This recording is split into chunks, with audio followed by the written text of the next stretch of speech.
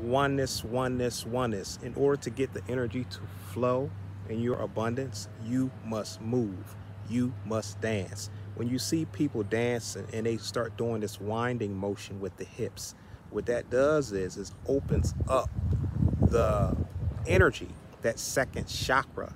It opens up the libido in men and women. Okay, it takes the pressure off of the bladder for men, and it fertilizes, it rocks the eggs in a woman where she's more susceptible to fertilization. Okay, so it keeps her eggs in harmony. Back in the day, women used to walk this way. They used to walk like a dance. Okay, we must start to dance more to be more in sync with the planet. I also have a formula called passion powder. It brings up the passion inside of you, and it also heals the womb, heals the eggs, it heals the bladder for men, prostate area. This is also, it's a great combination to dance and take the passion powder for that equilibrium in your life. This is a time of abundance. We must be true to ourselves. A lot of people are not dancing, but they want to dance. This is why they love children around, because children are expressing their true selves.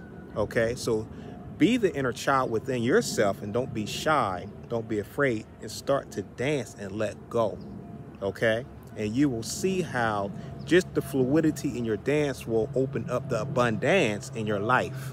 Okay. So I just want to share this with you, and I wanted to say,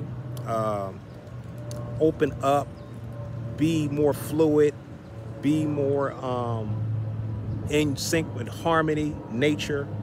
And these are certain ways, these are modalities to help you. One is the dance, winding, open up that pelvis, open up that uterus, open up that bladder for men. And another one is, like I said, I have a passion powder that also will help you in this way. All right, fam, just want to share this with you. All right, fam, peace.